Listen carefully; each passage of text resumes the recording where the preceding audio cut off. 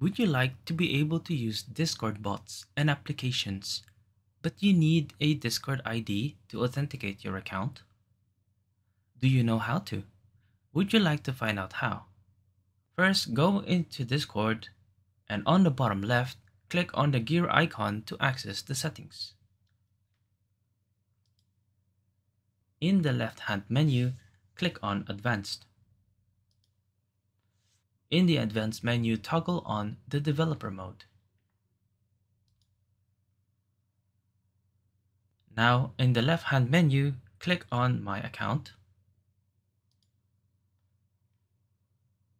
Now click on the three dots next to your username. And here you can copy your ID. You now have found the Discord ID. Well, I hope that you have found this tutorial useful. Don't forget to like, share, and subscribe.